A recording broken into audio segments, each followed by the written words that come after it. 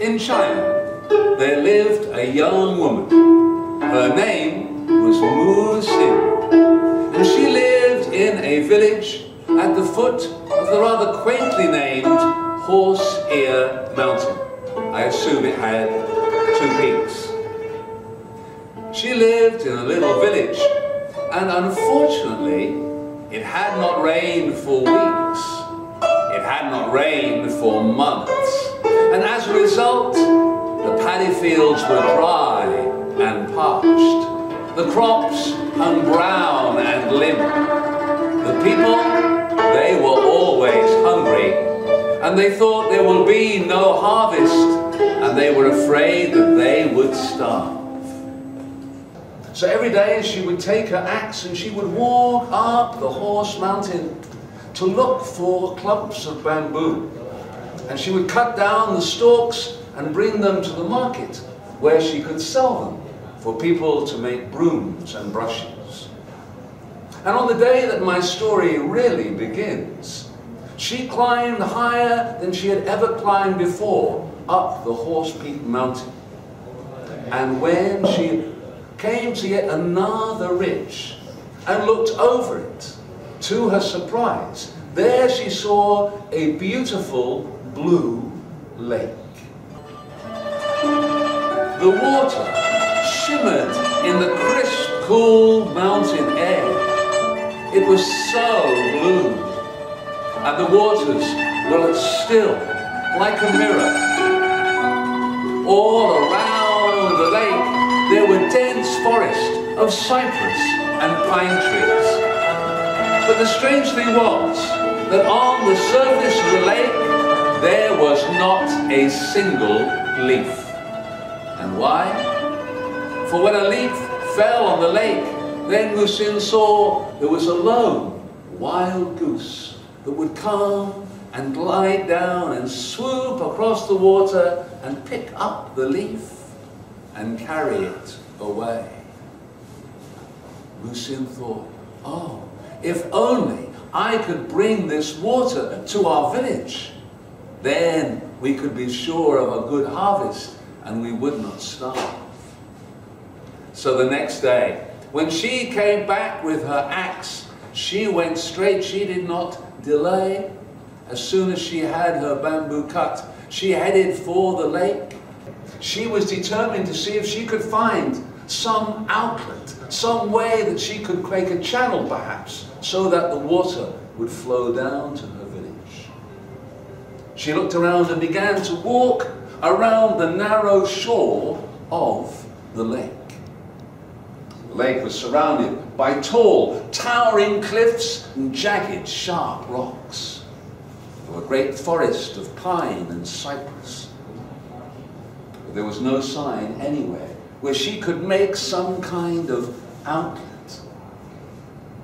But suddenly, late in the afternoon, she came across a rock with a gate, or perhaps a sluice inside it. She was so excited she put down her bamboo stalks and she went and she took hold of the rock and she tried to move the gate, to lift it, to open it, but it was jammed fast. Her axe was of no use at all. The rock was solid. How could she open it? And as she slumped down to the ground, again she heard a cry, that loud honk. And she looked up and she saw that lone wild goose come round her. For this indeed was the wild goose lake that she had heard the elders speak of when they told the tales in the long winter evenings. The goose came and landed on the shore, not so far away from her. The goose looked at her a moment and she said, "Goose, can you help me? How can I bring water to my village? How can I open this gate? And the goose stretched forth its long neck and it said, you need to find the golden key. Muhsin didn't know whether she'd be more surprised that there was a golden key or that the goose was actually talking to her. But before she could even ask, but where can I find the golden? The goose had turned its head, opened its wings, flapped, and had taken off, and was skimming away across the lake and disappeared. A golden key. And she looked again, and yes, there in the gate there was a small keyhole. But of a golden key, there was no sign. So now she carried on walking along the narrow shore, hoping that she might find this golden key. She came to a clump of cypress, and there, on a branch, was the most beautifully feathered parrot, with feathers as bright as your dress, red and green. Muhsin said to the parrot, please, can you tell me, where might I find the golden key? And the parrot looked at her, moved along the branch towards her, and said, first, you must find the third daughter of the Dragon King. For the Dragon King, make no mistake, is the one who guards the golden key to the wild goose lake. And with that, he leant forward, spread his wings, and in a flash of red and green, the parrot was gone. Find the third daughter of the Dragon King? Where could that be? Muhsin carried on walking around the lake. She came to a great boulder and clambered over it, and on the far side, she found a grove of pine trees. And there, perched proudly, was a peacock on a low branch. And again, Muhsin said to him, trying maybe third time lucky, there'll be another talking bird. She said, peacock, peacock, can you tell me, where can I find the third daughter of the Dragon King? And the peacock raised its head and looked at her and said, you must sing. For the third daughter of the Dragon King lives deep within the lake. She loves songs. Sing to her. Sing the songs that the village women sing, and she will come to you. And the peacock hopped off the branch and dropped a feather on the ground. And then it too flew away and disappeared into the forest. Muhsin bent down and she picked up the feather. And then she began to sing.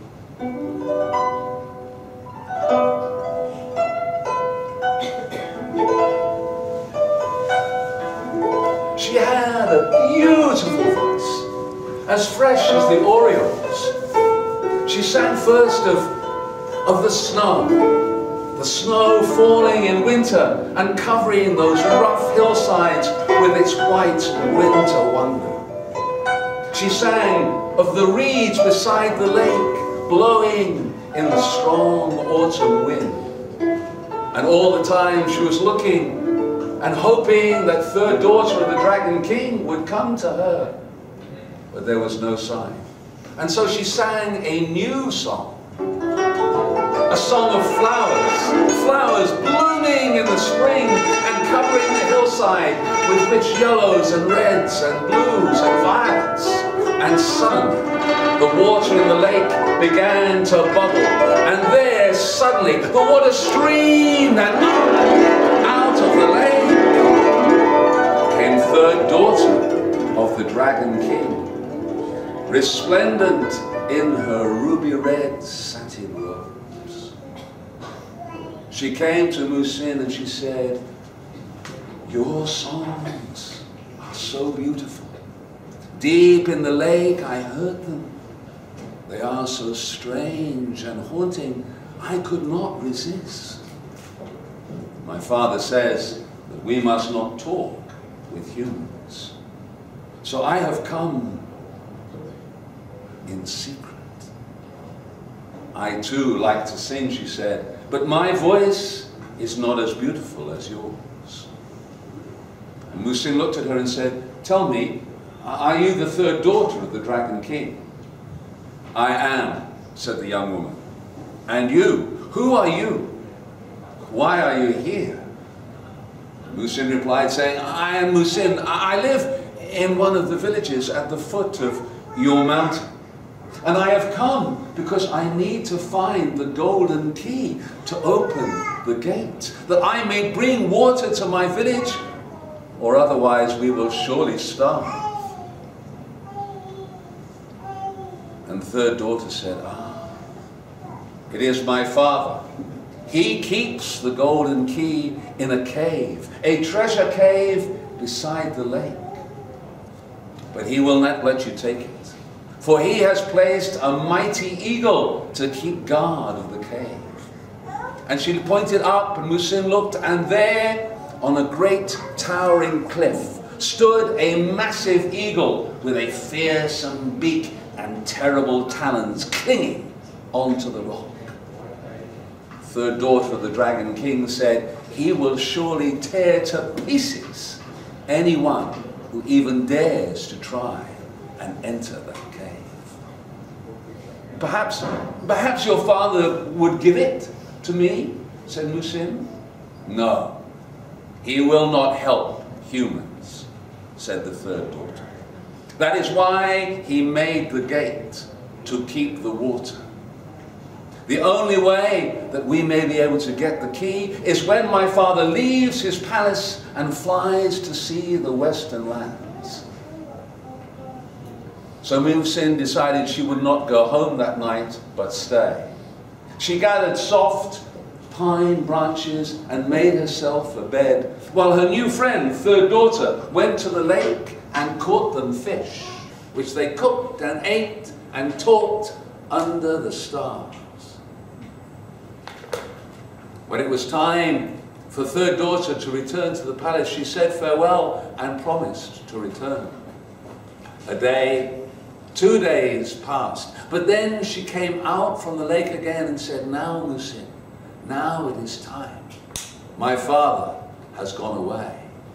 And she led Musin under cover of the tall, towering reeds beside the lake, and they went closer and closer until third daughter was able to point out where was the treasure cave. And it was right beneath where the eagle was on guard and watching. How will we get past him? And Musin looked at her and said, we will see.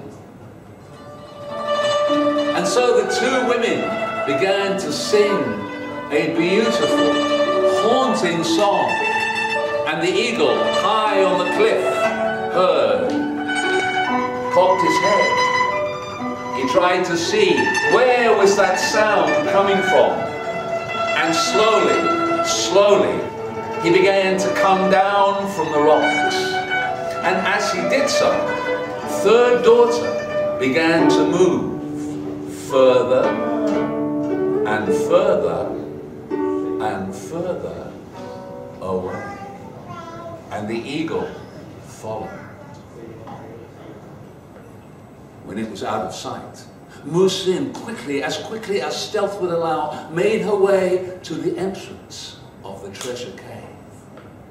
Inside, she was almost instantly dazzled by the sheer brightness of so many treasures, golden, gleaming treasures that were piled high on every rock, stone, ledge, and every crack and crevice.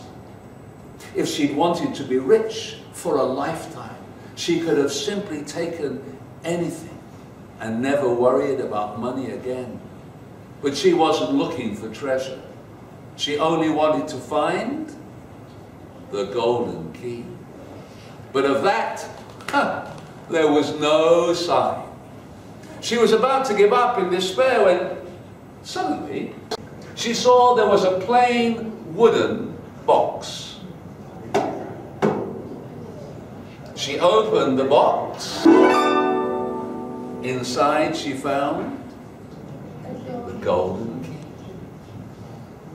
She took the key and came out from the cave and was reunited with third daughter. And together they came to the gate. And to her delight, the golden key fitted perfectly. And together the two young women took hold of that gate, and with all their strength they lifted it up. And as soon as the gate was open, then the water began rushing out. The water came rushing out. The water was going all the way down the mountain. A great cascade flying down the mountainside, pouring down, gushing all the way down. It filled up the paddy fields. It filled up the streams, the rivers, until suddenly third daughter said, Lucien, be careful, the water is too strong, the level is rising too high, we will flood the village. So then Lucien looked around and she took her bamboo stalks and she threw them into the river, and it slowed the water, but not enough. And so the two women began to take rocks and stones and throw them in and to create a dam. And then the water became a gentle, steady flow.